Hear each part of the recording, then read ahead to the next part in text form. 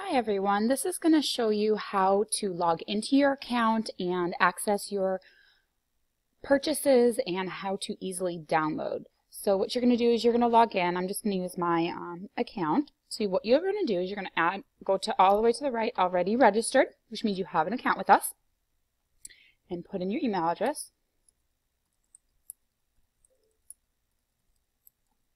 And your password. If I remember mine. There we go. Okay, so it's automatically going to bring you right to your order history here. And what you're going to do is it's going to show you all of your different purchases and the date that you made that purchase, the total price, and the status. So we're just going to use this one that I put in here. You're going to click on that order reference number.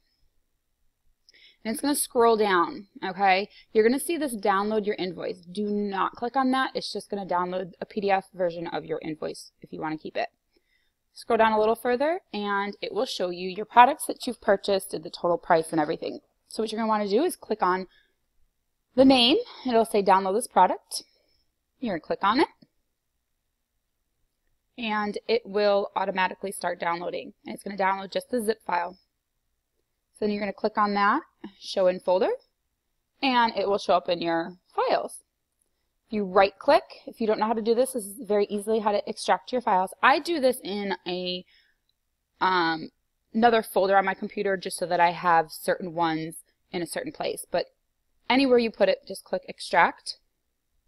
And what that does is it opens up that zip file. You can then delete that zip file and it creates a new folder that has all the files in it. So if I click on it, you will see all the files that are included. That's it. Super easy. Doesn't take very long time. I hope that helps. And please let us know if you have any other questions.